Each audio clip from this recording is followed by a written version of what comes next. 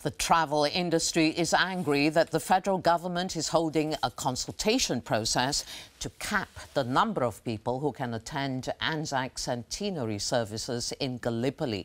They're planning on holding a arrival ceremony so that customers already booked for 2015 don't miss out.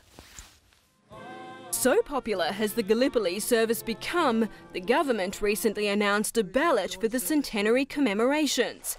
Engineers say ANZAC Cove can't cope with more than 10,000 people, so 8,000 Australians and 2,000 New Zealanders will be allowed to attend.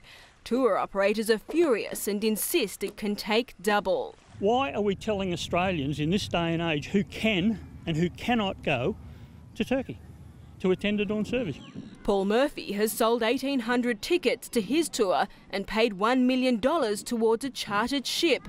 The government says the travel industry was given ample notice. Since 2010, Department of Veteran Affairs has been advising tour operators that they should not, in good conscience, advertise tours to Gallipoli that guarantee access to the dawn service. We have never guaranteed people that they'll be at North Beach. Never.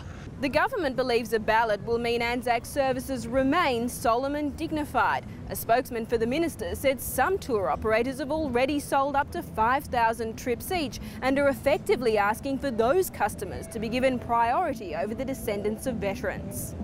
Mr Murphy says almost half his customers have ANZAC links. So surely people in the 5,000 category have booked and paid, have some rights. He and other tour operators are planning on boycotting the official service by organising their own on a privately owned beach. I think that's totally inappropriate.